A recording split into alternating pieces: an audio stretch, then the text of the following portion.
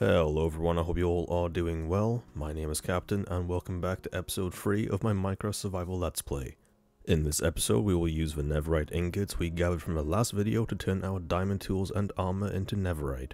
We will then build an XP farm to help us enchant those items. Alright, let's get started. So I have a total of 8 ingots and another 2 back at base. To turn the items into netherite, I needed to make a smithing table. The next job was to find a way to the closest mob spawner that we found during our mining expedition. I had written down the coordinates of every single spawner that we found, and the closest one was in this direction. I figured the easiest and quickest way was to build a tunnel leading straight there.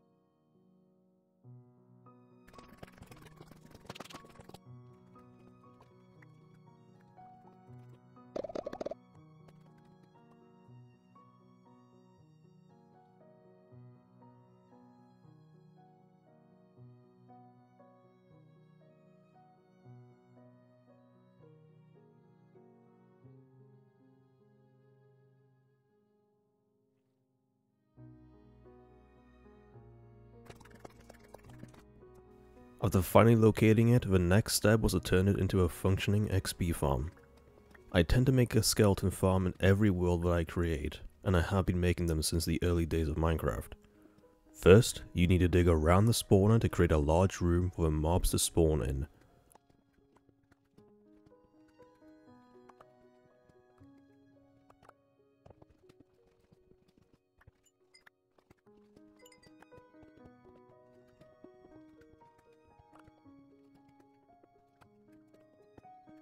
I like having easy access to a workstation nearby, so I built a room adjacent to the spawner.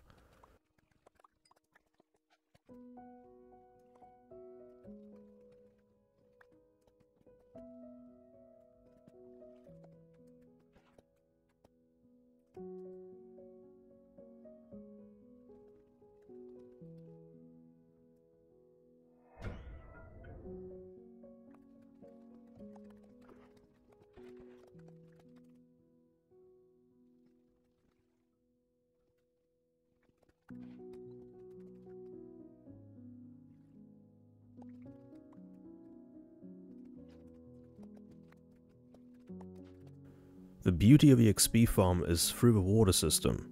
By placing blocks at the back of a room, all the skeletons would spawn in the water and the water current would push them into this trench. That trench would have water blocks at each end, creating a current leading to the middle.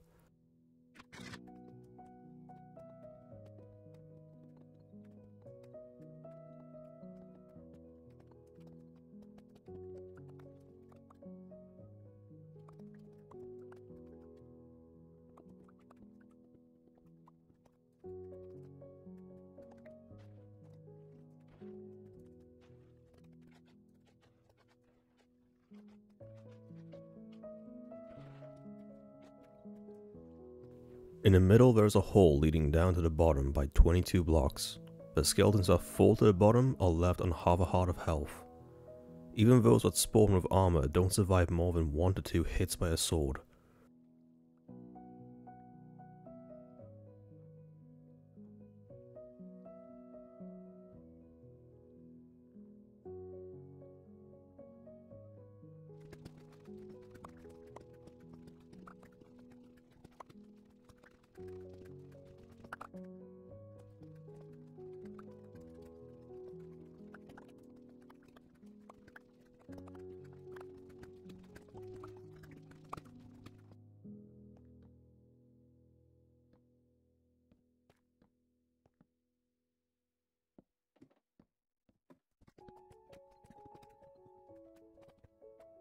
I like to see the skeletons fall to their doom, so I build an observation room where you can safely go AFK and wait for the skeletons to pile up.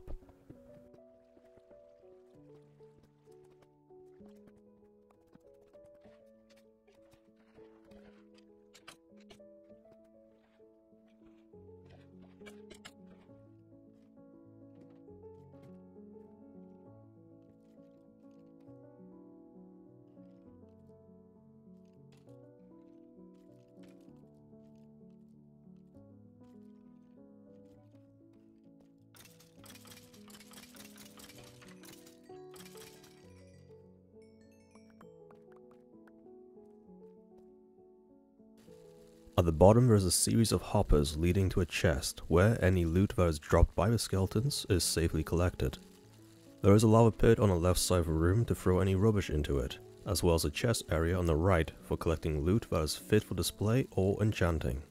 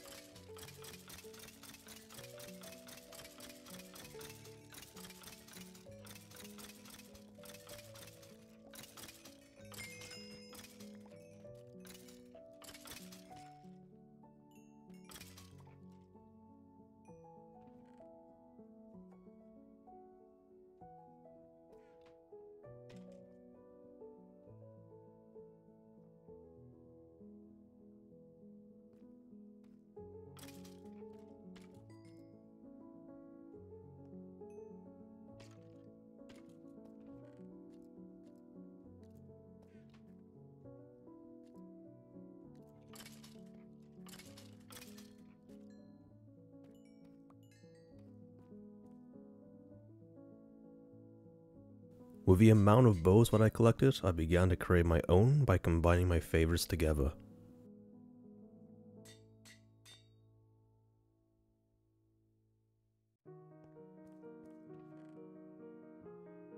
Enchanting does take a toll on your XP bar, so I went AFK to get something to eat. You can clearly see how efficient this is. None of the skeletons get caught in any corners, and any skeletons that spawn on top of a spawner eventually walk off into the water.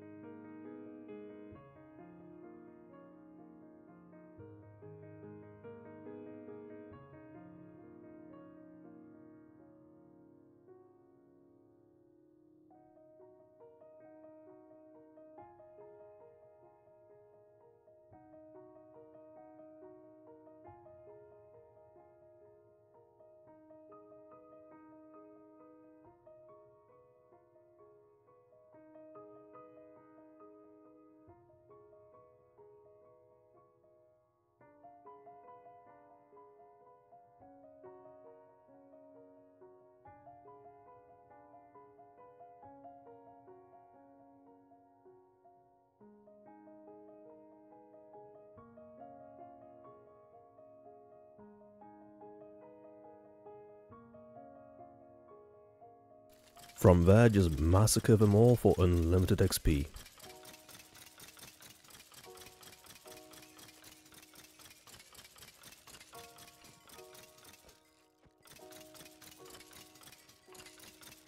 The next part was to gather sugarcane to create paper, not only for making books, but for trading with the villagers for mending books.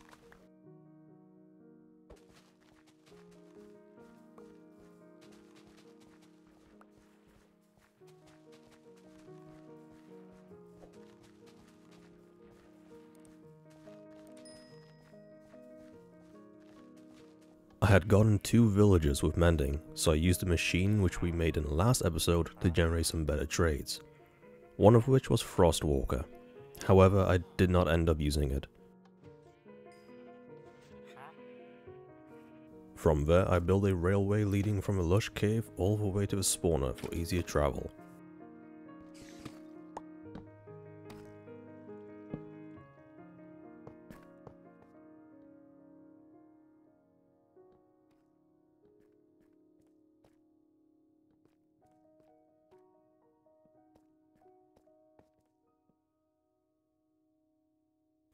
I like to take time with my builds and adding details into it.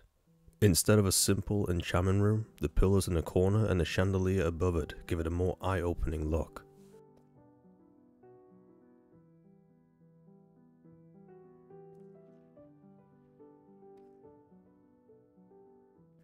I added a chest to the side to hold all the lapis that we collected. I only had 9 books left for enchanting, so I set out to gather more leather. But first, I needed to make sure I could get the max 30 levels from the enchantment table.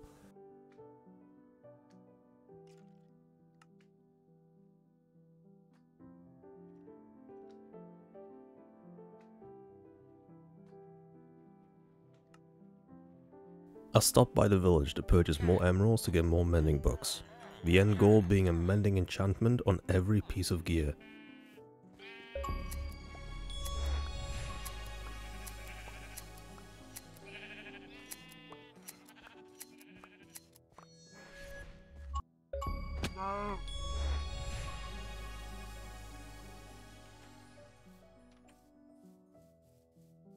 I slaughtered many animals far and wide for the leather, apart from the babies of course.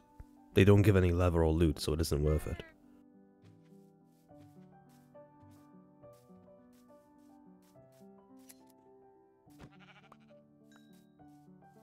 I created 38 books, which was more than enough for enchanting.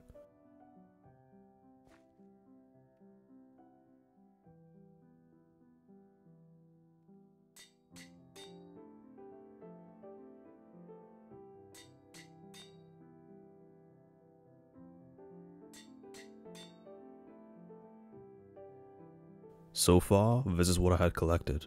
A few incomplete sets of armor, but it wouldn't be long until I had some more.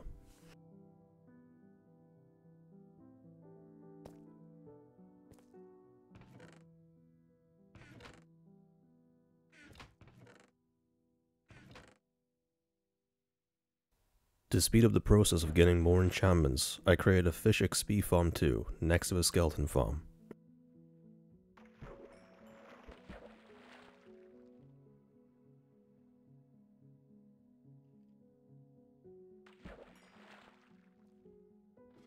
I eventually found some fishing rods with mending and later on luck of a sea and lure, which sped up the process.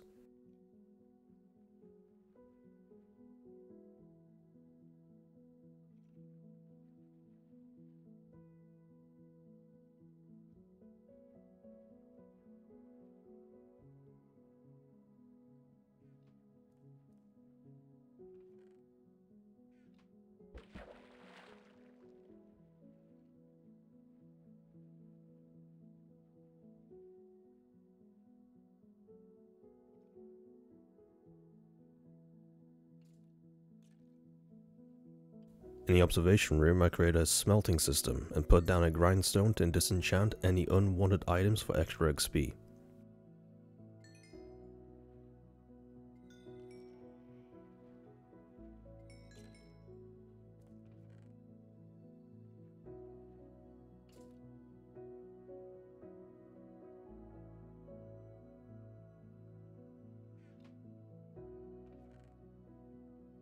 Any disenchanted items such as gold and iron armor can be put into the top chest.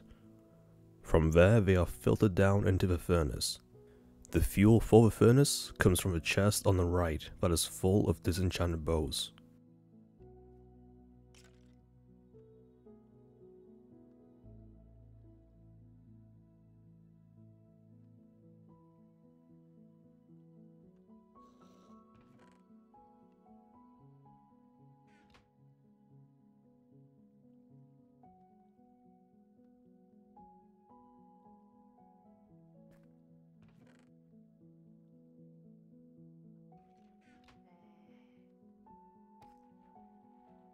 I spent a very long time just fishing, killing skeletons, and smelting armor. I got some real good enchantment rolls this way. Just to name a few: mending, unbreaking, efficiency, and looting.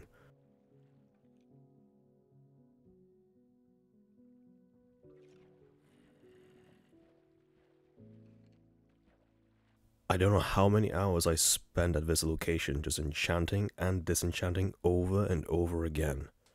So let me show you exactly what enchantments I have. Now all the pieces of gear have mending on them, so apart from mending, starting with the helmet, we have Aqua Infinity 1, Protection 4, Respiration 3, Unbreaking 3. For a chestplate, Protection 4, Unbreaking 3. For leggings, Protection 4 and Unbreaking 3. For the boots, Feather of Falling, Protection 4, Death Strider 3, Unbreaking 3. For the shield, Unbreaking 3. Now for the tools, starting with a sword. Unbreaking 3, Sharpness 5, Looting 3, Fire Aspect 2. For the pickaxe, Unbreaking 3, Fortune 3, and Efficiency 5. For the axe, Sharpness 4, Silk Touch 1, Unbreaking 3, and Efficiency 5. For the shovel, Unbreaking 3 and Efficiency 5. For the fishing rod, Luck of the Sea 3, Unbreaking 3, Lure 3. For the bow, Unbreaking 3, Flame 1, Punch 1, Power 5, and Infinity 1. And finally, for the trident, which we got in the last episode, Unbreaking 3, Impaling 5, Loyalty 3, and Channeling 1. This is how much loot I got from the skeleton spawner alone.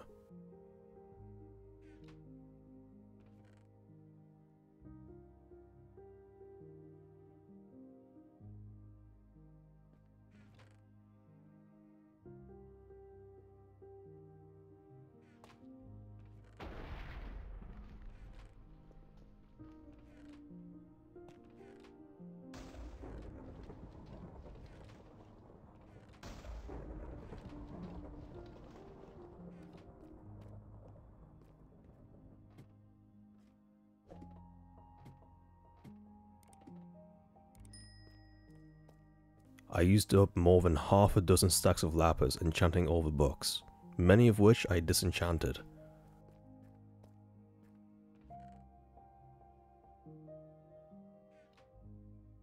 You only get around 1 nugget of gold or iron from every piece of armor that you smelt. I will let you guys work out just how much there was.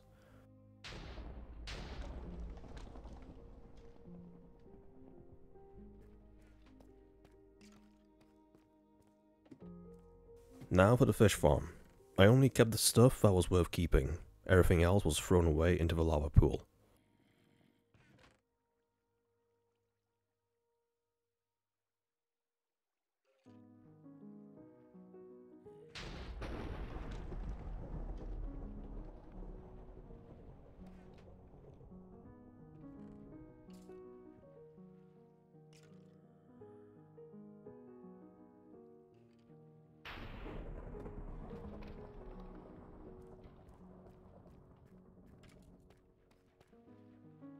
And there you have it, that is the enchanting all completed. In the next episode we will begin to drain this lava lake and get started on building up our underground kingdom. Please do like and share if you enjoyed this episode. Don't forget to subscribe to not miss episode 4. Thank you for watching and I will see you all next time.